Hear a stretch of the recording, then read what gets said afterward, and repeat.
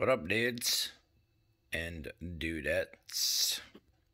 ZR Car here, back again with another video. Hope everybody had an awesome Halloween and ate some of your kids' candy. I know I did. So I just got these kinetic tow ropes off of Amazon. Actually, I've had the Bubbarope for a month or two, and I just got the Billet4x4 yesterday. So I thought I'd talk about the differences and why I decided to make a video on them. The Billet4x4 kinetic tow rope kind of looks gray on the Amazon website, and it is in fact black. It is advertised as black as well, but the picture on Amazon definitely makes it look gray. So these ropes are the same price, but they've got a considerable amount of differences. As you can tell, the main difference is the bulkiness. The Billet4x4 is almost twice as bulky as the Bubbarope, but it almost has twice the towing strength too.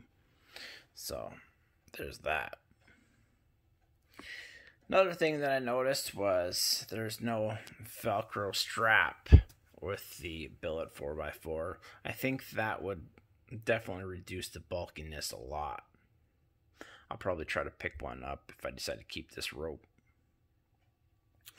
Another thing that I noticed was the the overall feel of the ropes. So this one's kind of a softer rope, traditional rope material. This is almost a plasticky rope material. Supposedly both made in the USA, and this Billet4x4 comes with a cool little card on it. I just noticed it a little bit ago, and it says the braking strength on there is 33,000. Also says the working load limit is 6,600. On this one, it did come with a little card that said it would suggested for vehicles up to 4,200, and I don't remember seeing a working load limit, but I imagine it's probably close to maybe 4,000, something like that. So the braking strength on the Bubbarope's limited to 19,000, and then this one, like I said, was 33,000. So definitely a considerable difference. But remember, they are the same amount of money on Amazon. They're both $159 to your doorstep. The other thing I noticed was these loops are a little bit different sizes. This one on the Billet4x4 is just a tiny bit smaller. So I purposely bought a tri-ball hitch receiver so I could get the loop over all three of those, and it would fit really tight on the trailer hitch receiver. And this one will go over all three. This one goes pretty much over two, and maybe over time I can get it to go over all three of them, but it's not going to fall off by any means. It's definitely one of the things that I noticed.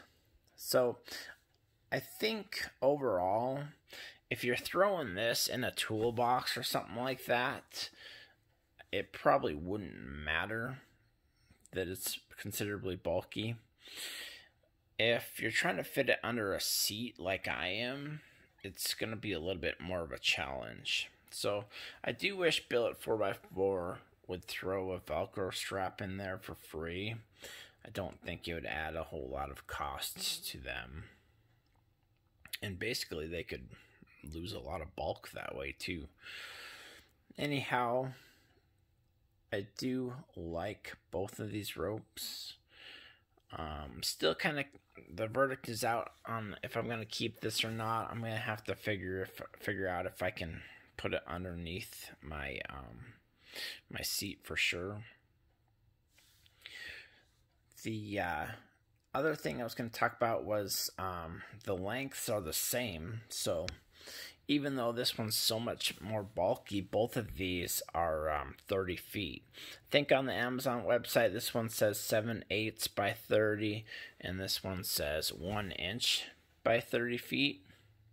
If you notice, though, the closer to the loops here, I would say it's closer to 2 inches. It might be closer to 1 inch in the middle where it kind of softens up, but this is definitely a bigger rope for sure. Anyways, I couldn't find any good videos on YouTube that showed the kind of the consistency and the clarity that I wanted before I bought them on Amazon. So hopefully this helps you out for your purchasing decision on Amazon. I'm not sure if anybody has both of these ropes on their wish list like I did, but if you do, this should definitely help you out. Anyways, if you got any questions, let me know.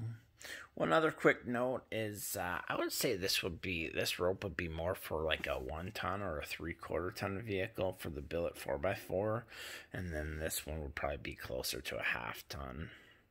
My original plan was to keep this in my Honda Passport and then keep this in my truck. But my truck's only a 1/2 ton. This might be a little overkill for it, but I still think that I'm going to try to keep it if I can figure out how to decrease that bulk a little bit. Anyways, hit that like button, hit that subscribe button. Catch you on the next one. Peace.